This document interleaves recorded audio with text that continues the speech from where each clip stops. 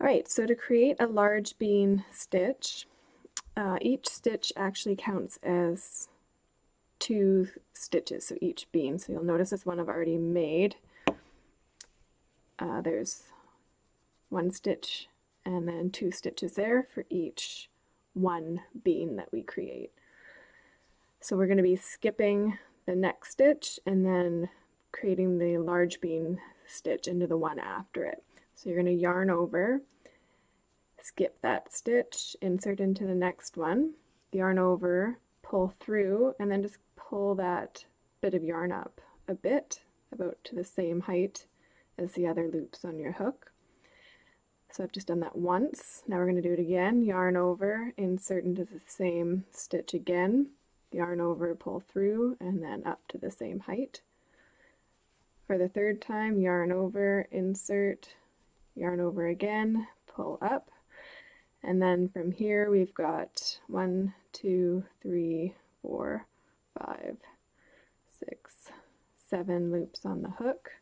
Yarn over, and we're going to pull through all 7 loops.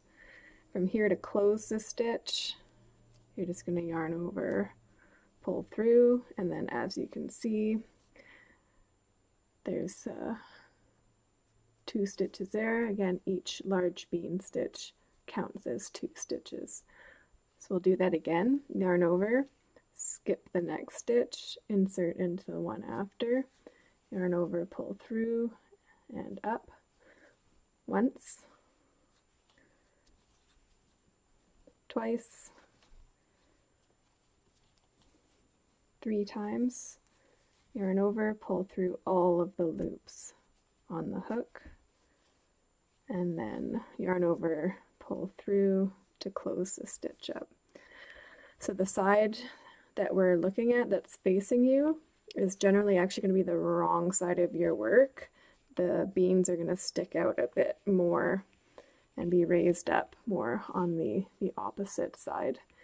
Now, the variation I just showed you was with 3 yarns over, but you want to look at the pattern because it might offer a variation in that you might be yarning over 4 times instead of 3. So I'll just give you an example of that. So skip the next stitch, insert, yarn over, pull up once, yarn over, pull up twice, yarn up, pull up 3, and then the pattern might tell you to do it even 4 times for a larger bean.